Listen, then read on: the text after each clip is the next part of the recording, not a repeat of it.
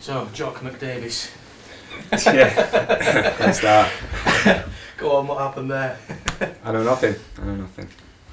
So nobody actually approached you or anything like that? It's just something that. No, I mean I think someone from the RFA towards the end of last season mentioned it, but it was sort of a bit of a joke really. And obviously, I don't know too much about my family background, but I don't think there's any Scottish relatives in there. So as far as I'm concerned, I'm English really. Yeah.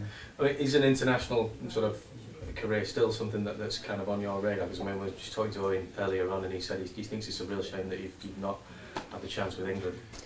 Not really.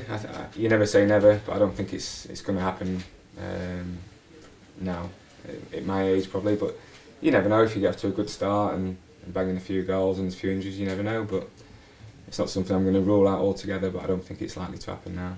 Are you happy with the way pre-season's gone so far? Yeah, I think it's gone really well. I think it's been really enjoyable as well as hard work. We've taken in America and Canada and had some good experience out there, and we've had a couple of tough games up in Scotland as well. So it's been tough travelling wise, but it's been really enjoyable, and we've had some good performances. Manager's been busy bringing a few players in as well. What do you make of the players that are coming?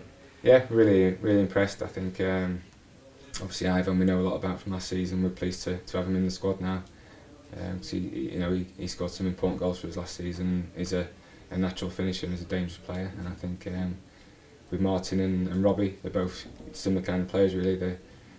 They can open up a defence, and I think Robbie showed that midweek with two great passes up in Scotland, and Martin's he looks really dangerous. He looks to be a very good professional, and he's got the pace and he's got the pass, and he can put some good balls in the box hopefully for us strikers, and he's also a very good finisher, so we've been really impressed with him. It's a real coup for Bolton in many ways, isn't it? Because there must have been a lot of people interested in Petrov, particularly since what he'd done at Manchester City. So for you to be able to bring somebody in like that is a great achievement in many ways. Yeah, I think so. I think the gaffer deserves a lot of credit for that, and I think he's proved he's capable of bringing players in like that.